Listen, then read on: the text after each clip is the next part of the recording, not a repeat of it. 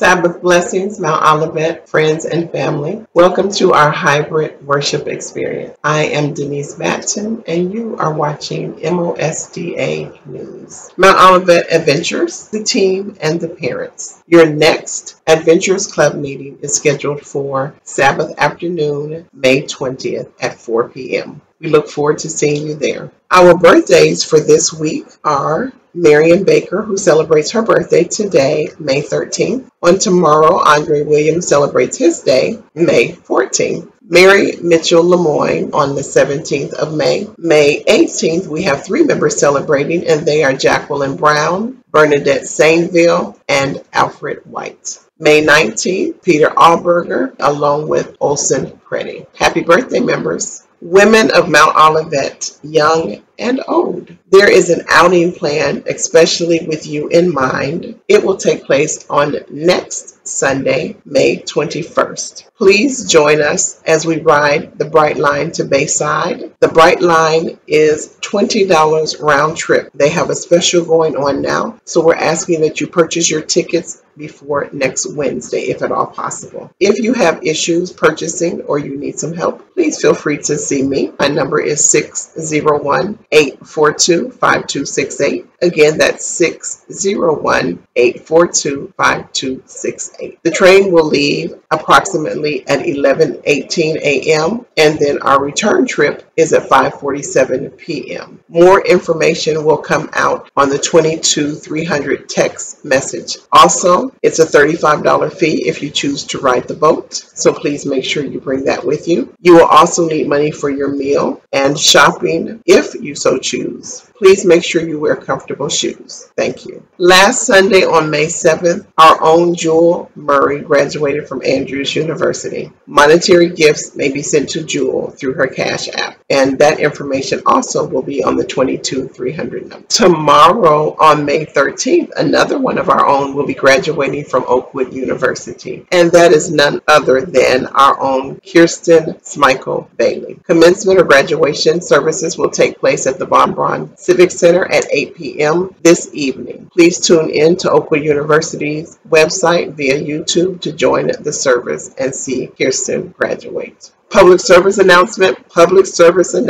calling all 2023 graduates. If you are graduating from kindergarten, 8th grade, high school, college, or grad school, please send your information to Sister Joycelyn Baskerville. Her number is 954-806-7981 on or before June 3rd. Please keep the following families in prayer as they are going through their time of bereavement. Brother Layton Williams in the loss of his mom. Her funeral will be next Sunday, May 21st. Elder Noel Sterling and his family in the loss of his nephew. That funeral will be on May 28th. And keep the family of Sister Cynthia Gardner in your prayers as well.